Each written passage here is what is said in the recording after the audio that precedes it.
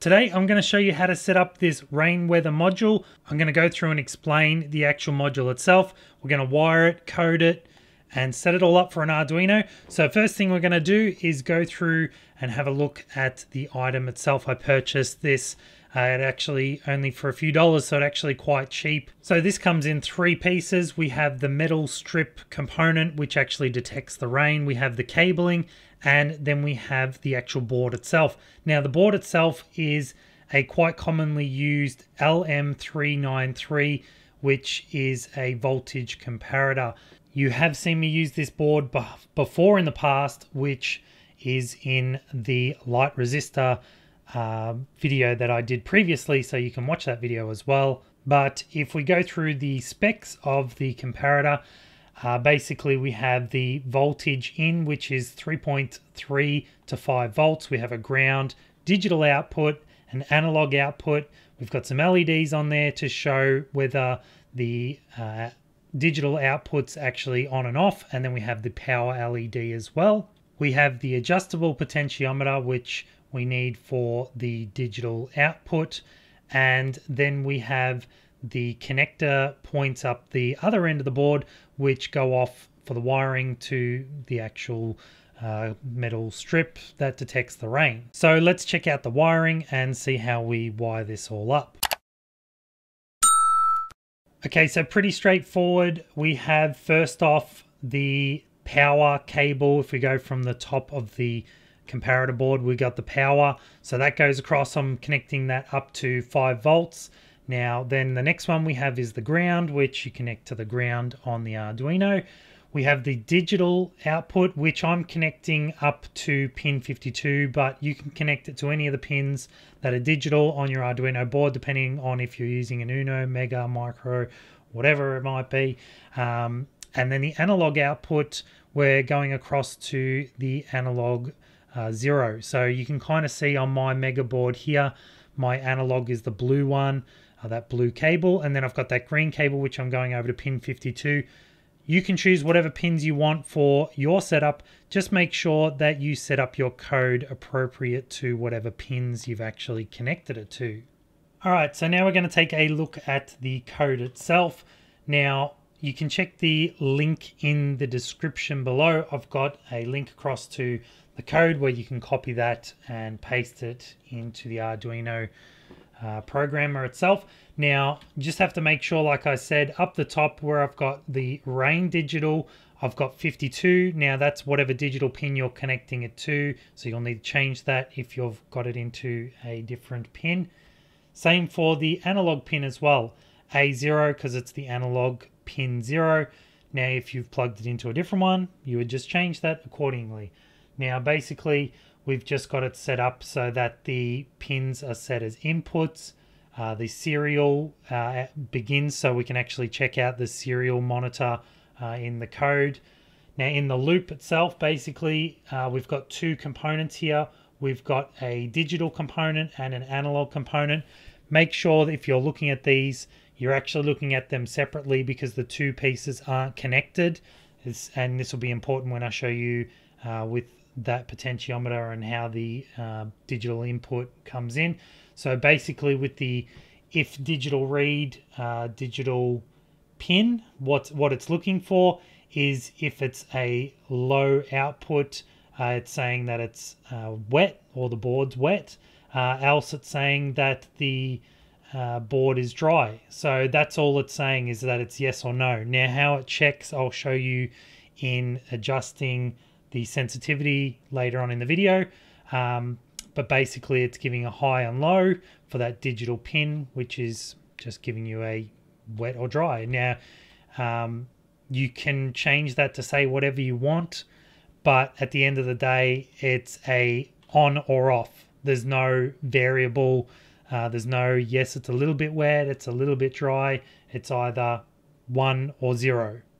So you just need to take that into account if you're using it as the digital input.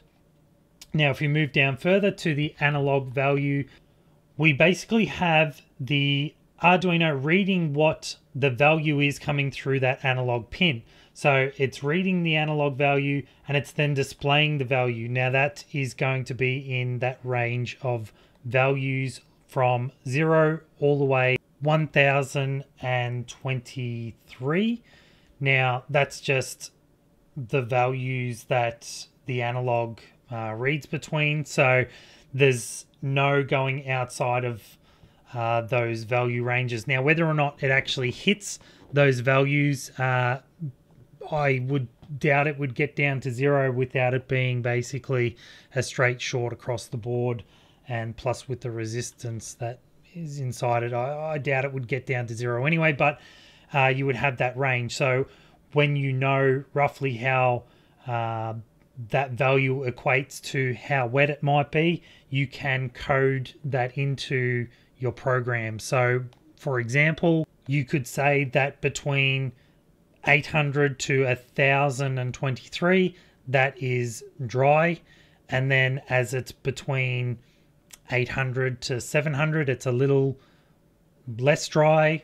From 700 to 500, it's a little wet, and then from 500 down, it could be just it's drenched. Whatever you want to say, you can adjust those values of the serial print lines and actually say between this and this, you know, that's just however you want to code it up. But the values will come in and you will basically have however wet the board is or however dry the board is, you'll need to then see how much that value is that's coming in against whatever you want to say is how wet the board would be.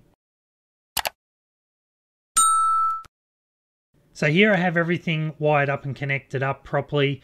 It doesn't matter with the positive or negative on the actual sensor board with the actual metal strips on it.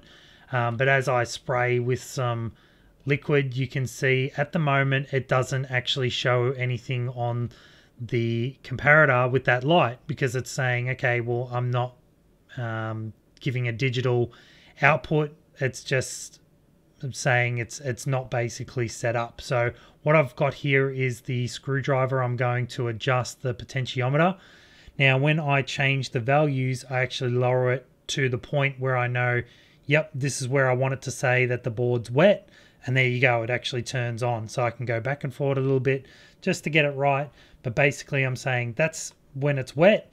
Now if I dry the board off with my fingers a little bit, you'll see that not only is the board dry, but the light on the comparator right there is turned off. So if I spray it again now, knowing that it knows where that point of being the digital, hey, I'm wet now, so put the output, there you go, it actually, the light turns on, and at the same time we get that digital signal out through into the Arduino to say, yes, it's actually going, digital value is now wet, not dry.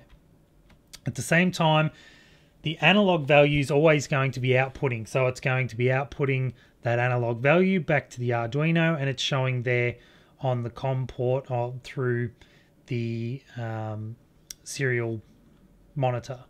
So we can see there that it goes from 900 down to 500. So that's where I would have sprayed it, and it's giving a lot less of a value there because it's actually creating that contact between those rails on the actual board.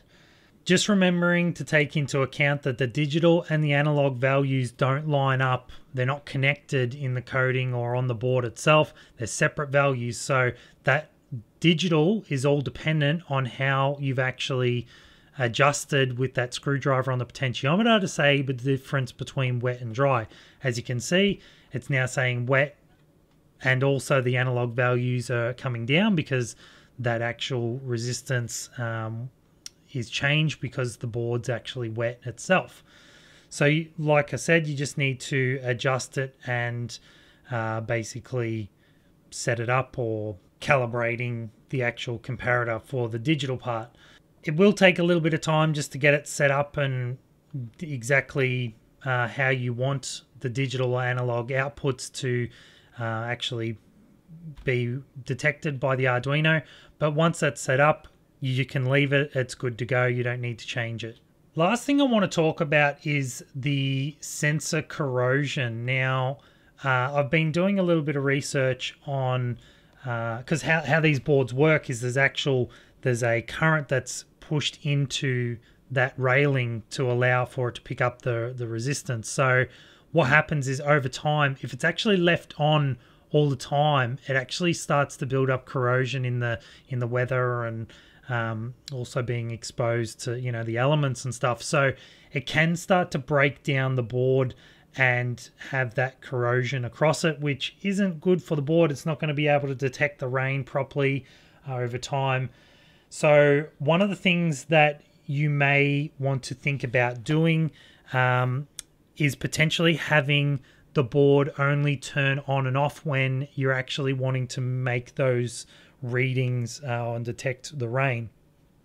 If not, potentially having it set up for a timer to maybe turn on and off every, like, let's say 5 minutes, turns on for a couple seconds and then turns off for 5 minutes, whatever it is.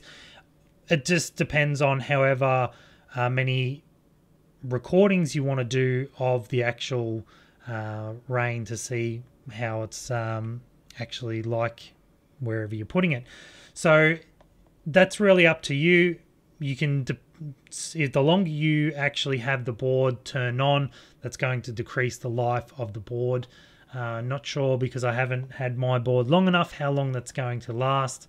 If anyone knows of or has experienced it, I'd love to see how long your board lasted in the comments below. Other than that, hope you enjoyed the video. Make sure to like, subscribe if you haven't already, to keep up to date with similar projects like this. Now, as always, thanks again for watching, and we'll see you next time.